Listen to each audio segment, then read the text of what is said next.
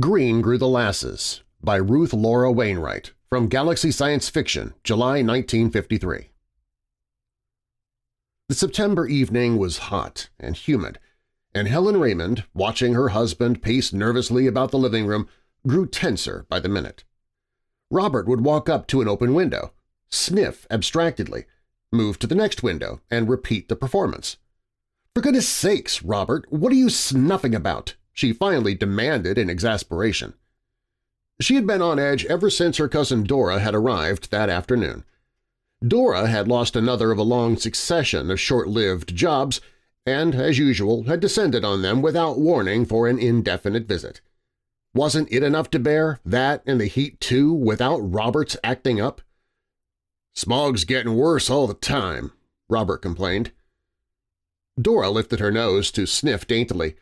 "It's an odd smog. Now in New York we don't—" Her voice trailed off and left the sentence hanging as she drew in another sample of the night air. Helen sniffed too. "We look like a bunch of rabbits," she thought irritably. But Dora was right. It was an odd smog.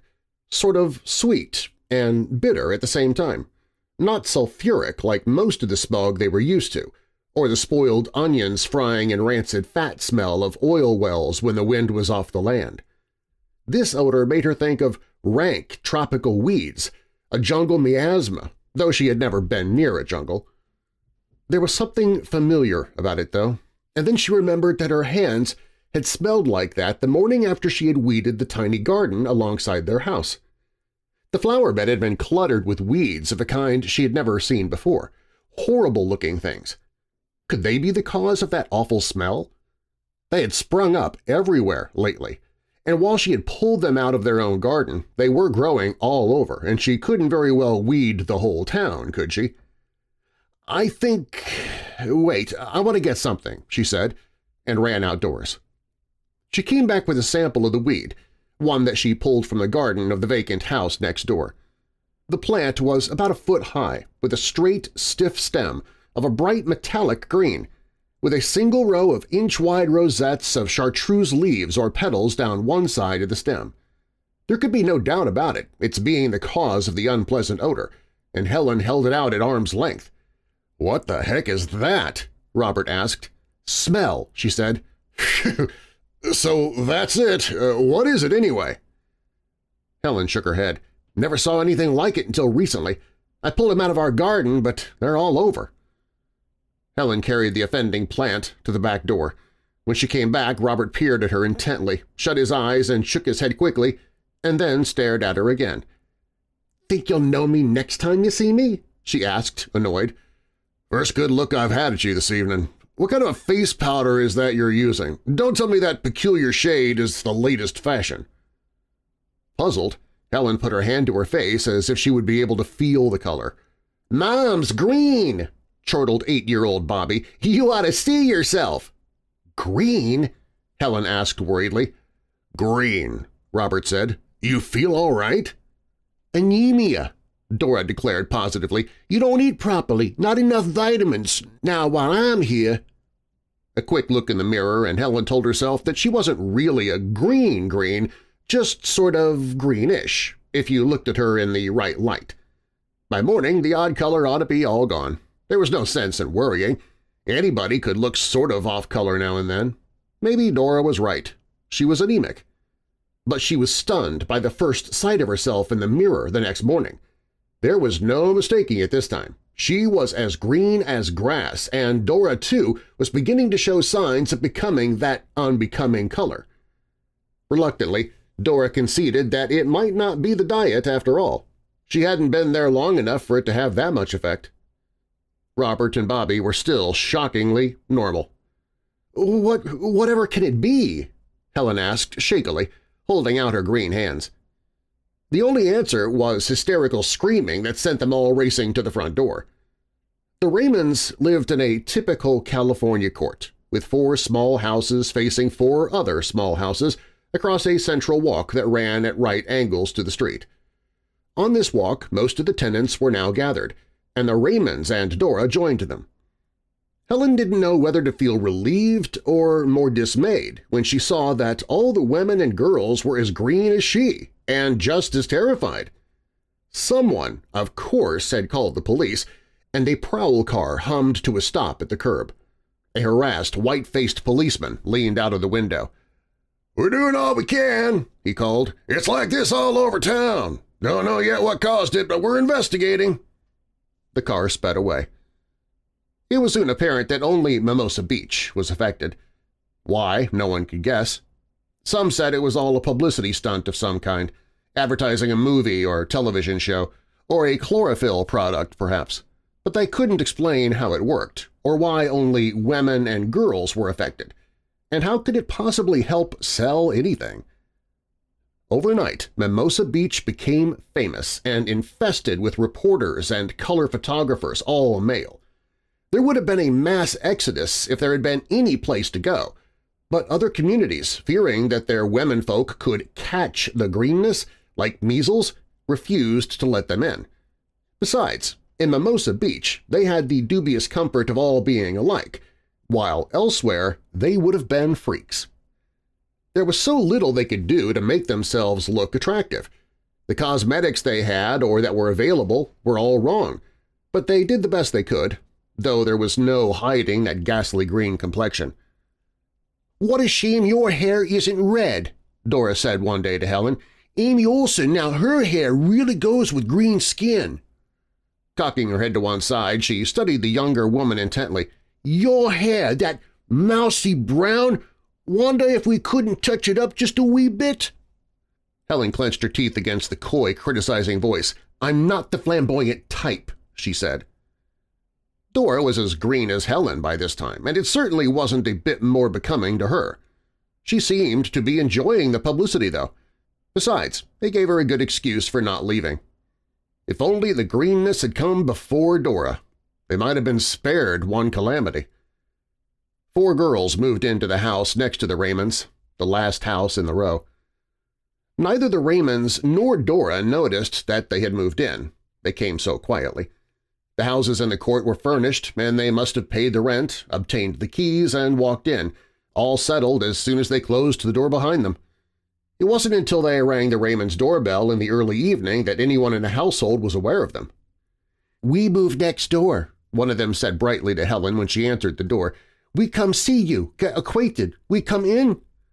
"Of course," Helen said, and they trooped in. "We're the Raymonds, and this is my cousin, Dora Hastings."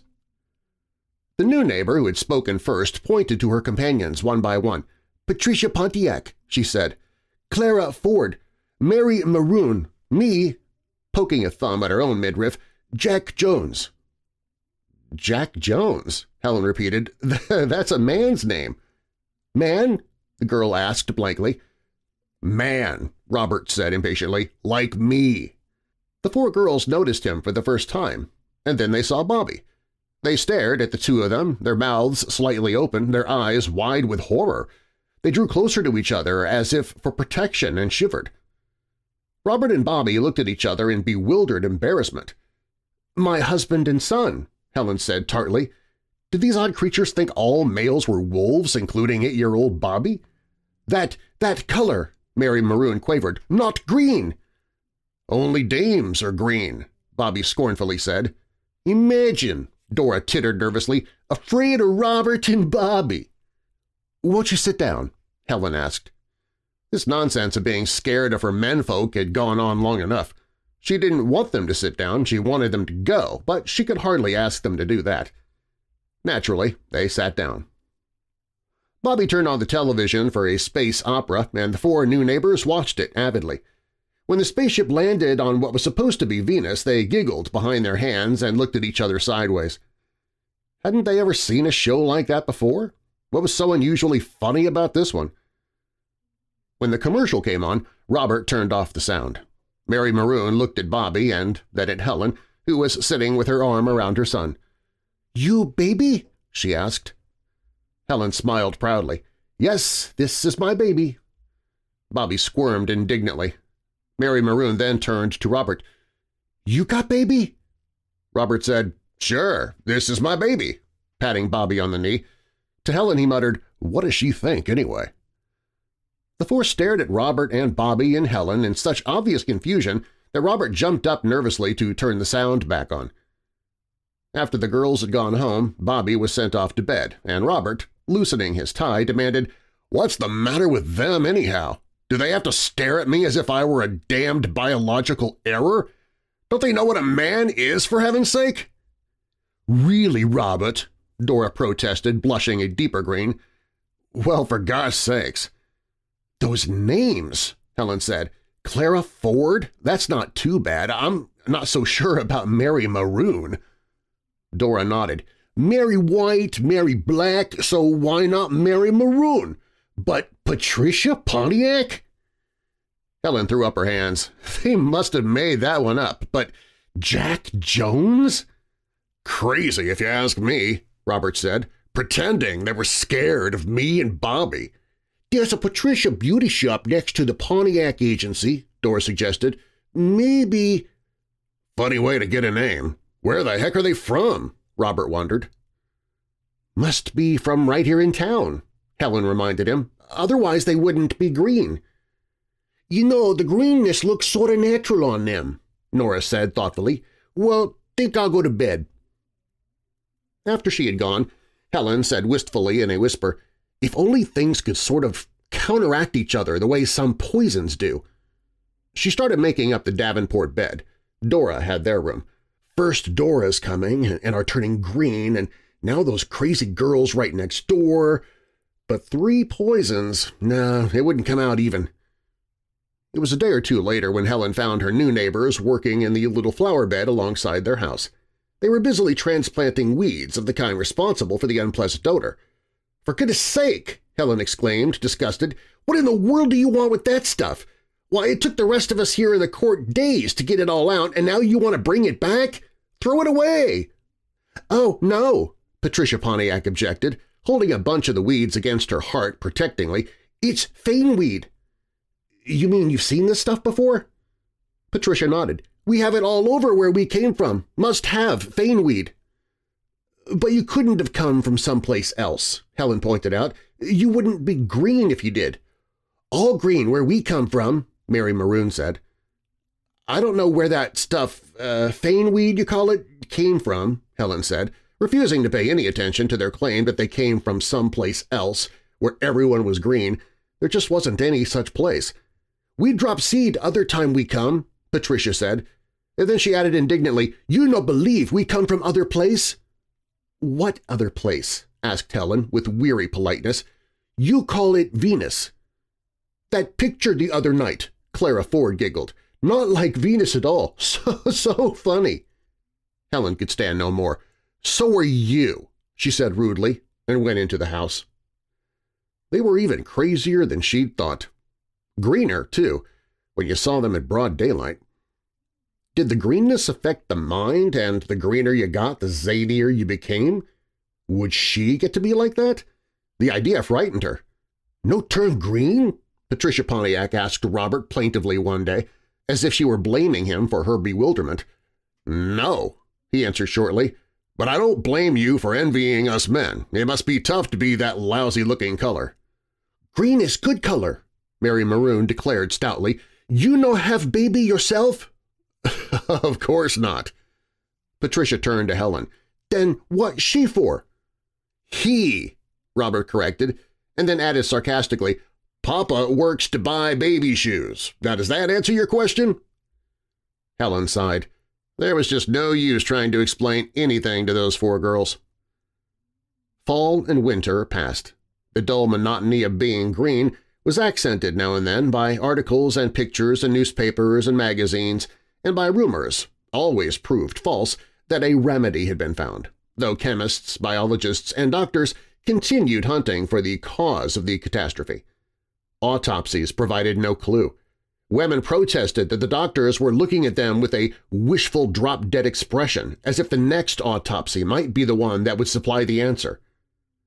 The greenness was still confined to Mimosa Beach. Other communities kept their quarantine. The 4 girls next door to the Raymonds were as zany as ever, and Dora Hastings stayed on of necessity. And then the monotony was broken by greater calamities. First, there was the matter of Patricia Pontiac's approaching motherhood.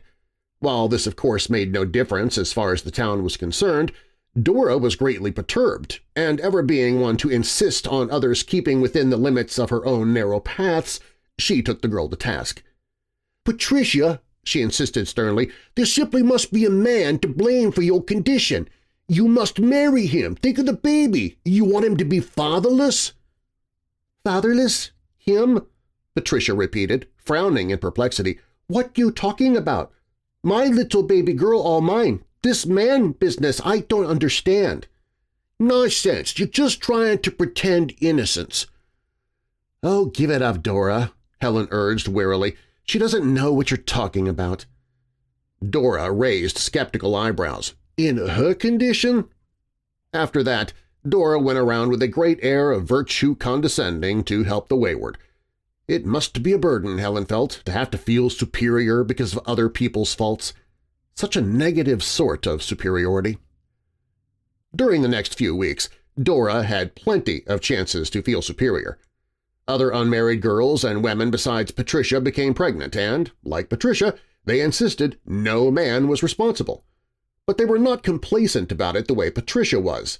To them it was an indignity they did not deserve. "What's this town coming to anyway?" Dora demanded. "Parthenogenic births, maybe?" Helen ventured. "No one would have believed that we'd turn green, but we did. Honestly, Dora, I'm getting so I'd believe almost anything in this nightmare existence of ours, even that you were about to have a baby."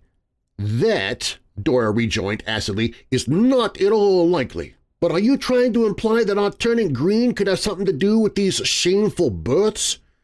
"I didn't say that, but you could be right." "Humph!" Dora snorted. "A lot of nonsense." The four girls were in the Raymonds' living room one afternoon, a week later, talking with Helen when Dora, who'd been feeling ill and had gone to the doctor's, walked in.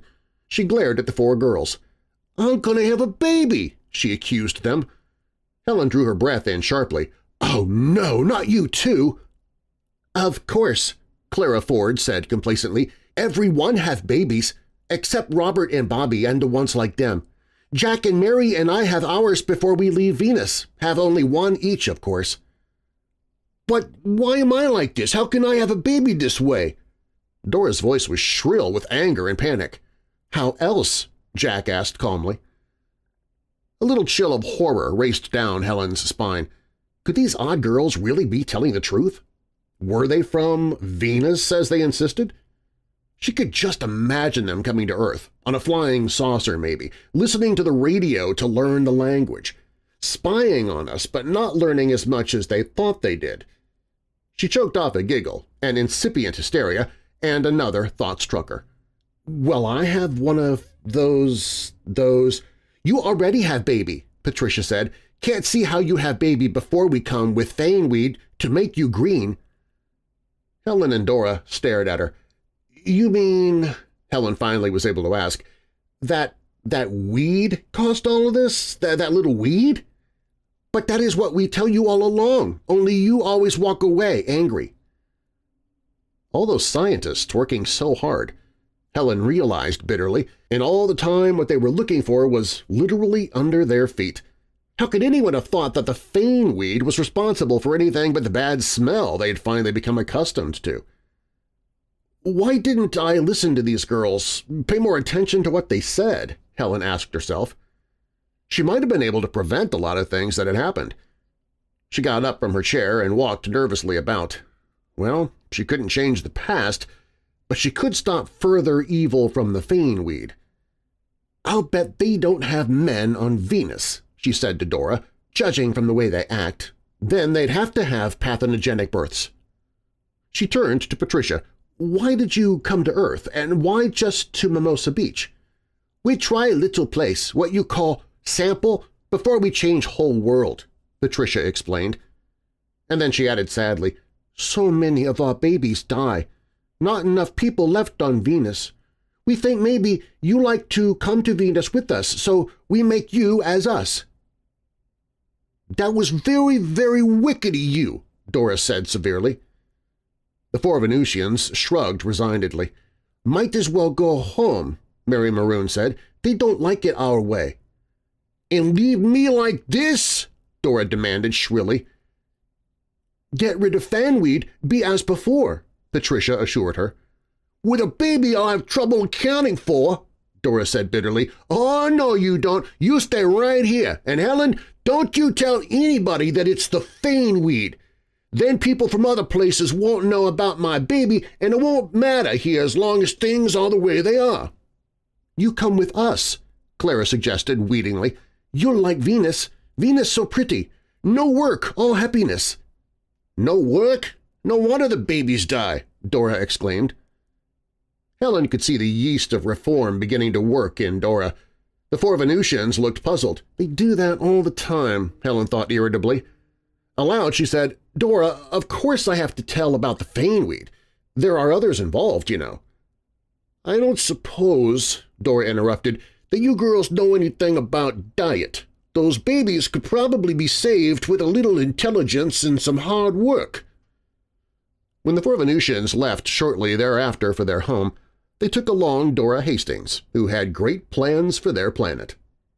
With the fanweed on Earth destroyed, the women and girls of Mimosa Beach returned to their original color. Even the parthenogenic baby girls born as a result of the unfortunate experiment of the Venusians were white. "Well, the bad things went in pairs after all," Helen said to Robert when everything was normal again. "The fanweed was the fourth evil, though we didn't know it. And when we got rid of the fanweed, the greenness left. The Venusians went away, and I do hope Dora's all right." "She finally got what should be a lifetime job," Robert answered. He crossed his fingers and, looking out of a western window at Venus, bright against the darkening sky, added, "At least Venus is farther away than New York. That ought to help."